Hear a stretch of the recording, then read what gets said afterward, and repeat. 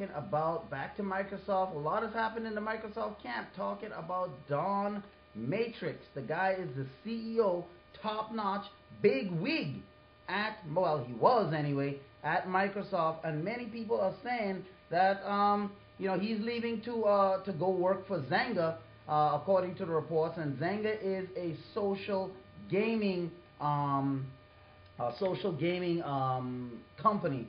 And the update is Zynga, they confirmed that Don Matrix, the now former president of interactive business at Microsoft, joins the company on July 8th, will join them on July 8th, 2013 as CEO. Matrix also takes a seat on the company's board of directors, where he will work alongside former Mark Pincus as he continues to serve in the role of chairman of the board and chief product officer. Meanwhile, Microsoft CEO Steve Ballmer will temporarily take over for Matrix. Now, Don is a unique, according to various reports, they're saying that Don is unique in the gaming business. Pincus said in a statement, he said that he can execute in multiple domains, hardware, software, networking, and he's been the person responsible for game franchises like Need for Speed, FIFA, The Sims, and stuff like that. And he's one of the top executives in overall entertainment. He's a great coach who has inspired people to do their best, work and build strong, productive teams. Now, obviously, Pincus is going to say this because he is now working with Don Matrix at Zynga Games.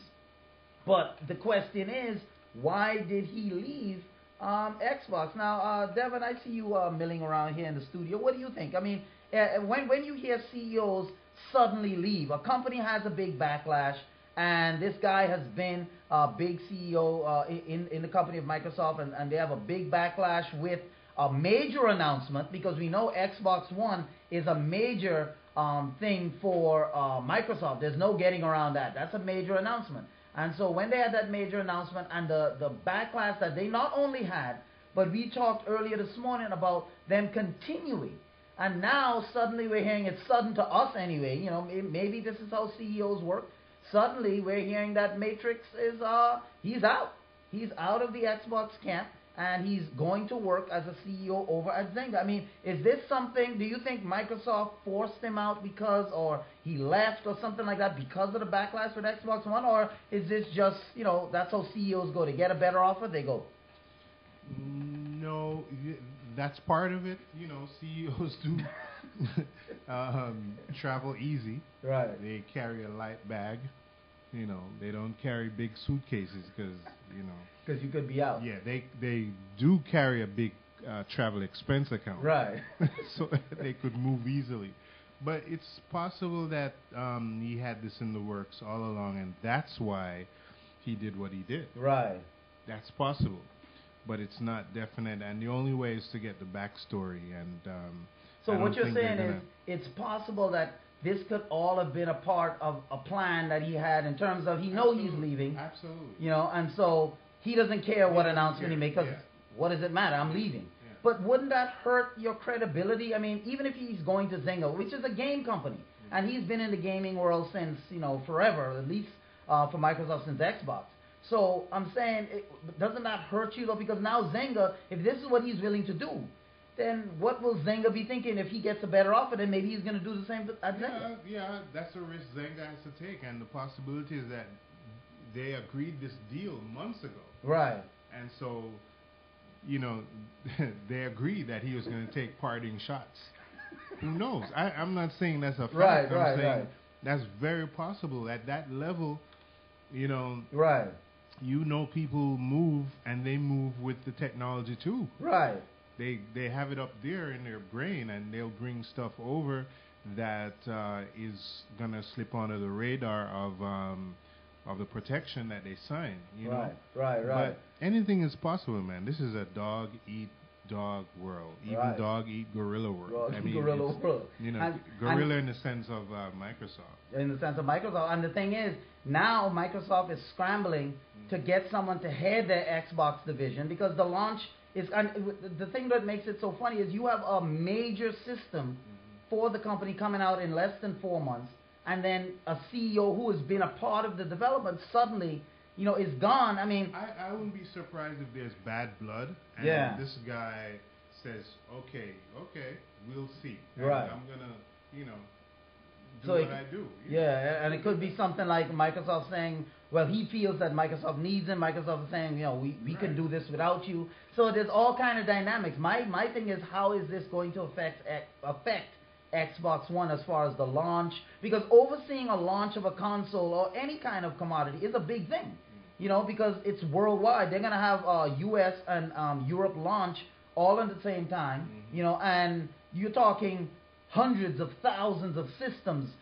thousands of stores, I mean, this whole thing can definitely... if Microsoft doesn't handle this properly, right. If they don't handle this properly, it could be a serious blow. It could be a serious blow, exactly, for Xbox. So it's going to be interesting to see how they bounce back from, or if they improve. Maybe Xbox One will improve, because sometimes maybe certain people are in the way.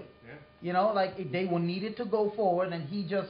wasn't willing to go forward with all of the stuff, and after they got that backlash, Microsoft just said, you know what, this is time to part ways. So we just have to see how it plays out. But it would be very unfortunate if this really sank, the Xbox One, because like we said before, competition is great, and without competition, products just get stagnant. Now, speaking of competition, if you're in the market for a top-notch, because I know, you might have the Samsung Galaxy S4, you might have the HTC One, but if you want to make a statement, right, you want to walk around and say, look, man, I am where it's at, then you might want HTC's latest offering, and that is the HTC One, but in glamour red. Oh, yeah. That's what I'm talking about. In glamour red. So if you're like, man, I like the HTC One, but that white, that white is just not, that's not cutting it. You want something, hot phone that's like, whoo, where did you get this thing? HTC announced the launch of the new HTC One in a new color option. They're calling it Glamour Red. It's the same phone, nothing new, but in a fancy new color. And in the UK, it'll be available from mid-July exclusively at Phones for You. Currently, no word on whether any US carriers will pick up this red version, but we're going to show you a picture of this sleek red version phone. The red variant, which leaked out briefly a few months back, will join the existing silver and somewhat more elusive black version of the HTC Ones, HTC's flagship phone and stuff like that. It's going to join that line. But if you're someone who wants something bold, this Glamour Red edition is definitely something you might want to get. Now, like I said, it's the same phone, so don't expect an update as far as phones go, or as far as it has different things. It's still going to have the HTC Sense, that UI, the HTC's UI, and you can also still upgrade to Android UI if you want, but it's just this Glamour Red showcase. They're saying this showcases the power, according to HTC. They said the new HTC One in Glamour Red showcases the power of our flagship model in a color that demands attention whilst maintaining the high standards set for sophisticated design and quality. That's coming from the president of EMEA HTC. His name is Philip Blair. Now, sitting on the top of HTC's portfolio, the HTC One combines the latest in mobile innovation and design to offer the company's most powerful experience to date. They're saying Blink Feed aggregates multiple feeds from your selected news sources, social networks, and other in-phone features like calendars or HTC Sense TV to create customizable real-time streams of relevant information direct to the home screen. And this new red edition, because that's what the HTC One does. But this new red edition, they're saying, does it in style. So let me just go ahead, because you're saying, man, you're talking about this red edition. I need to see it. I want to see what this thing looks like. All right, we're going to show you. Oh, wait, hold on. We're going to show you exactly what this thing looks like. Because, I mean, if you're someone who likes style, you're someone who likes fashion, you're someone who's like, yo, man, I like to see things, you know what I'm saying, in ultra sweet color. Check this out. Woo! Look at that. HTC One right there. Let me blow this bad boy up, because you're probably saying, man, I don't know. You know what I'm saying? Let's get a little closer. Oh yeah, there we go. Boom! Right there. HTC One red. First, all you had was the silver, and then you had the black model. And then, you know, those are typical phone colors. But the HTC One red, you're not gonna get this just anywhere. You're not going to get that anywhere. I mean, as soon as you pull this out of your pocket, now this is a phone that, you know, with this red casing, you really don't want to get a cover for it. You really don't want to get a protector, because you want people to see that red. You know what I'm saying? You want people to see that. So you really don't want to get a cover for it if you can avoid it. But, you know, you don't want that thing to get scratched either. So if you want a phone that makes a statement, now they're saying that they don't know when this thing is going to come over here to the U.S. and stuff like that, but it's available in the U.K. right now. And I know a lot of you out there travel between the U.S. and the U.K., or you have family in the U.K. and stuff like that. Grab this bad boy, because if you can get this here, you'll be the only one. You know, because you can't find it here in the U.S. Grab this thing in the U.K. You're making a statement, but you heard about it right here on Tech Pulse. Now, we're coming up on a break, but after the break, we're talking iOS. Apple's iOS 7 allows you to control your iOS device, not just with touch, but with head gestures. Whew. Apple is really stepping up the game.